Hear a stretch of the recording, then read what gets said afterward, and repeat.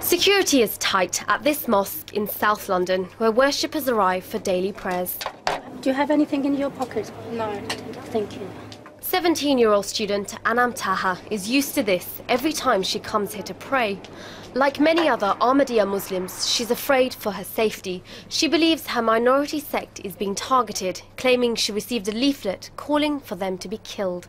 When I read that, I was kind of scared, like, what's this really trying to say, that kill us lot? Because I was there alone, I kind of got scared. We haven't seen that leaflet, but it's clear the community is facing hostility from some Muslims.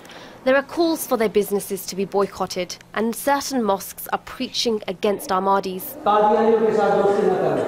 The preacher in this internet video doesn't call for any violence, but tells Muslims not to associate with the community. They are trying to deceive you.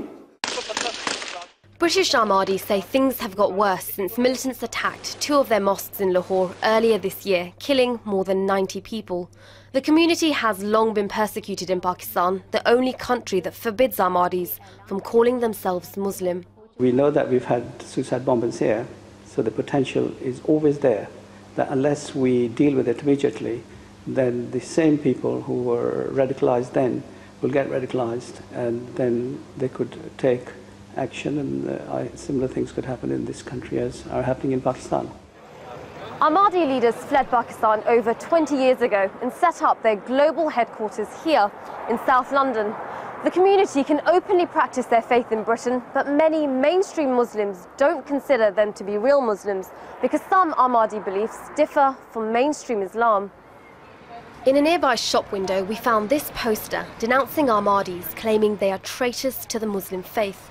The group behind the material say they've been distributing it widely, but they're adamant it doesn't incite hatred.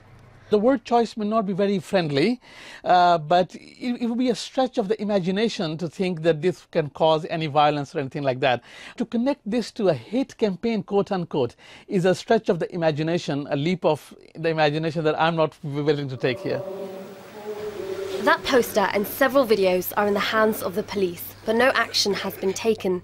They told us, whilst the material clearly contains unpleasant references to the Ahmadiyya community, it does not constitute an offence under the British legislation.